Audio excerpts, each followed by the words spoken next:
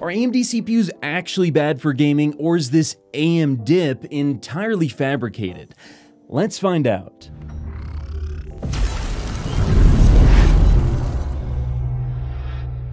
Okay, so recently I've been seeing more and more comments about something called quote-unquote AMDip, where I guess the idea is apparently that AMD CPUs have some sort of fundamental flaw in the CPU design themselves, having to do with having to go across the infinity fabric to talk to the I/O die, or various different interpretations of that sort of an issue, which is leading to it having some pretty big frame drops in games that aren't showing up in mainstream reviews, and therefore AMD CPUs shouldn't be purchased for online competitive gaming. Now, I've been seeing these comments popping up in places like Reddit and YouTube threads, and I'm not entirely sure where this originated, and I've seen no actual proof or testing of this personally. And I do want to say, first of all, secondhand accounts on places like Reddit should definitely be taken with a grain of salt, but let's go ahead and actually prove whether or not this issue really exists by doing some real testing. So in today's video, that's exactly what we're going to be doing. We're going to be taking a 7800X3D versus a 12900K, both with an RTX 4090 on Windows 11, and the only real difference between these two systems is one is using dual channel 6000 MHz DDR5 CL30, and the other one is using CL32 6400 MHz DDR5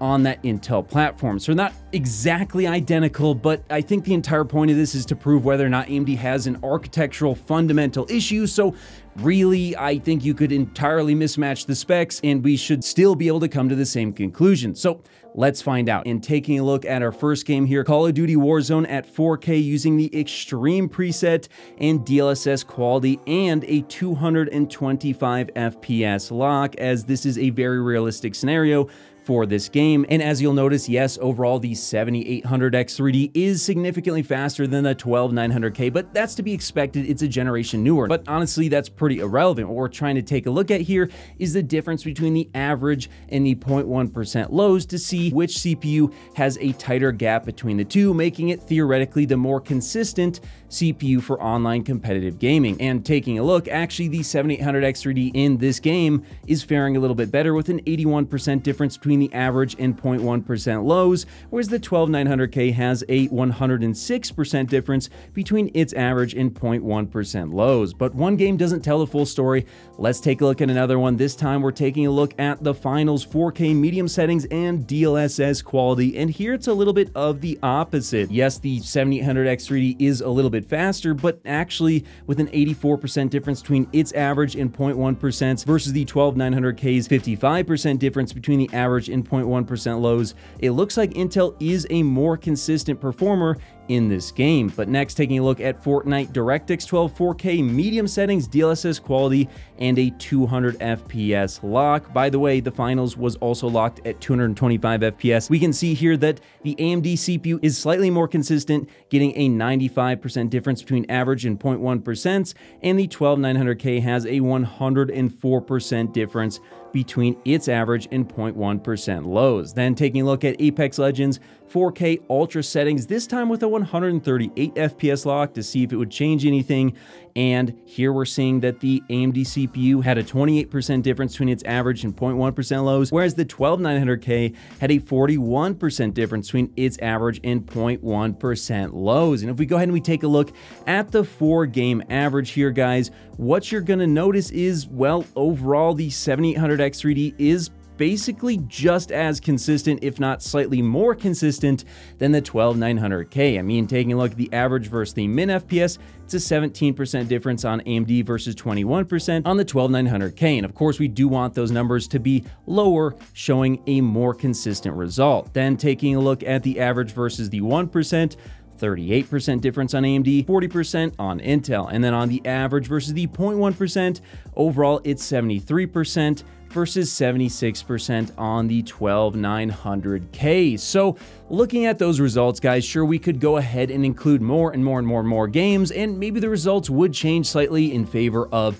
AMD or Intel. But I think the argument here was that AMD had, again, a fundamental flaw that specifically would make it really bad in games like Battle Royales and other online competitive shooters, which is exactly what we took a look at today. And out of the 4 results, there was only one scenario where AMD was actually a little bit worse than what Intel was getting, whereas the rest of the results pointed towards AMD actually being more consistent on their X3D CPUs. So I think at this point, there's really no reason for us to investigate this any further. And in my opinion, I think this AMDip that's being thrown around online is probably entirely fabricated, and or whoever's seeing it is just basically losing their minds, because I just don't see how this could be the case. Now, there is a potential for maybe there's more people running AMD systems using some settings that can lead to some dips and other issues, and here's some other things that could potentially be causing it.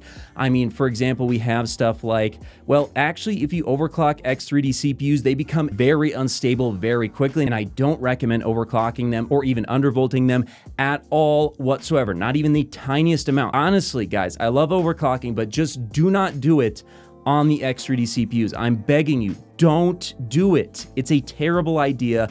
If you're doing it right now, please undo it. Like, honestly, they are so close to the edge as it is. Don't do it. And then the other thing could be bad F-clock/memory clock configuration, as you do want to run these CPUs in kind of a one-to-one type of situation here with the memory itself. There's a lot of information on that. I'll try and link you guys in the description below. So if your memory clocks and your F clock are out of sync wildly, that can actually cause some problems as well. And I do believe there's probably a lot of people out there who are out of sync, especially if you're running over 6,000 megahertz RAM.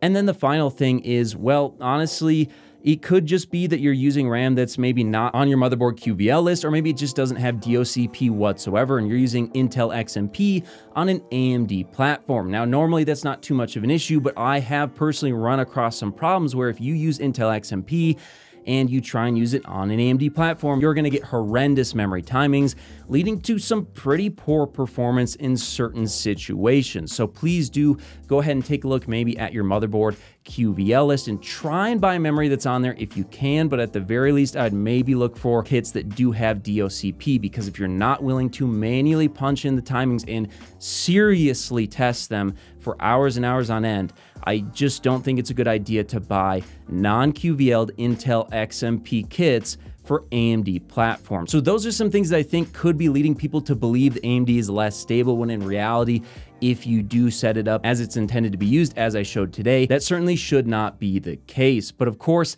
that's just what I think. Let me know your guys' thoughts in the comments below. Do you think that AMDip is real, or do you think it's entirely fabricated? And if so, why do you think that is? Let me know your guys' thoughts in the comments below, and of course, I'll see you in the next video. If you made it to the end of the video, be sure to drop a like. Every time you do so, AMD and NVIDIA release new GPUs. Also, if you want to see more, check out one of these related videos. You won't be disappointed.